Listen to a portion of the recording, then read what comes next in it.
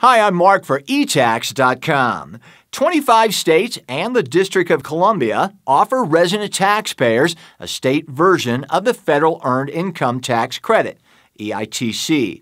Indiana is among the states who seek to reduce poverty through a tax credit that puts money back into their taxpayers' pocket.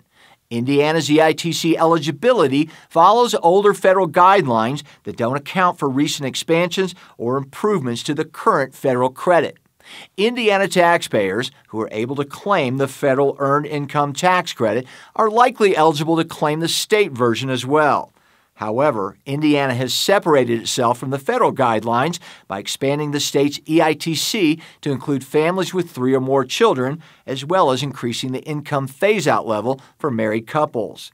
The EITC in Indiana is offered at 9% of the federal credit and is fully refundable. Refundability is the key to success with the EITC, as it allows Hoosiers to keep more of what they earn, therefore elevating them above the poverty level.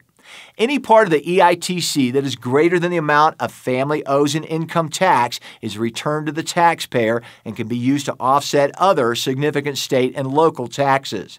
Families with zero income tax liability will receive the entire EITC as a refund.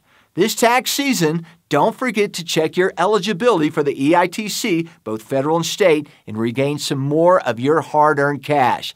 For more information, visit eTax.com.